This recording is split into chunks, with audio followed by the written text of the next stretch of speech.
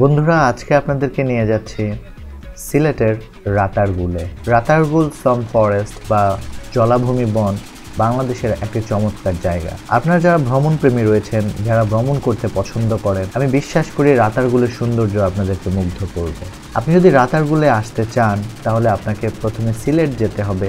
বাংলাদেশের যে কোনো প্রান্ত থেকে আপনি সিলেটের গাড়িতে করে সিলেট চলে আসবেন এবং সিলেট থেকে আপনি কার অথবা সিএনজি যুগে ফতেহপুর ইউনিয়নের গোয়াইন নদীর তীরে চলে আসবেন।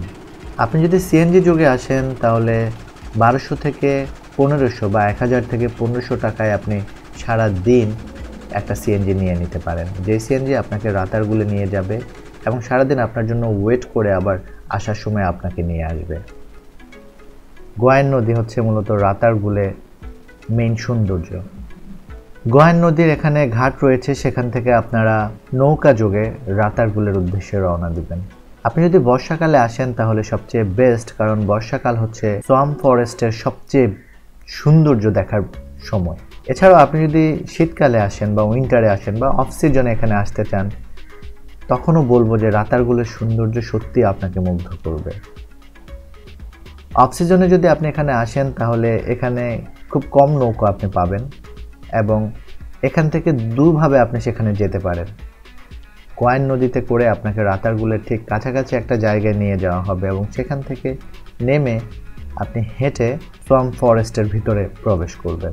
বনের ভিতরে প্রবেশ করে বেশ খানিকটা পথ হাঁটার পরে আপনি আরও বেশ কিছু নৌকা দেখতে পাবেন, যেগুলোতে করে আপনি ভিতরের সৌন্দর্যটা উপভোগ করতে পারেন।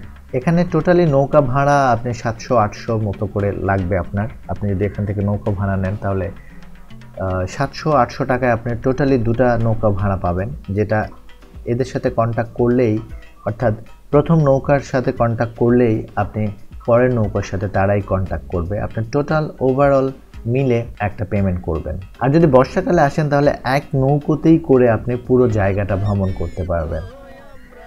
রাতারগুলের টোটাল এরিয়াটা হচ্ছে 3325 একর এবং যার মধ্যে 504 একর বন্যপ্রাণীদের আশ্রয়স্থল হিসেবে ঘোষণা করা হয়েছে। সপরিবারে এবং বন্ধুবান্ধব নিয়ে আপনি এখানে আসতে পারেন।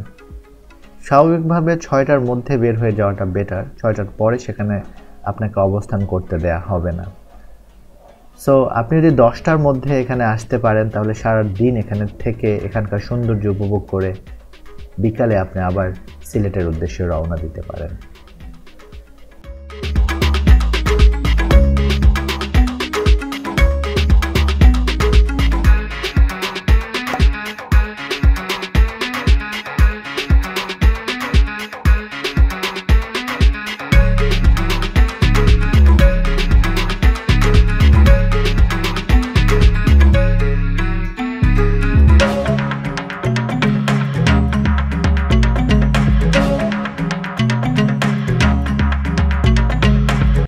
বন্ধুরা, ভিডিওটি যদি আপনাদের ভালো লাগে তাহলে অবশ্যই আমার চ্যানেলটি সাবস্ক্রাইব করবেন এবং ভিডিওটা আপনার ফ্রেন্ডদের সাথে শেয়ার করবেন। এবং কোন ধরনের ইনফরমেশন আপনাদের প্রয়োজন বা কোন ধরনের ইনফরমেশন দিলে বিষয়টা আপনাদের জন্য আরো বেশি উপকার হবে সেই জিনিসটা অবশ্যই জানাবেন।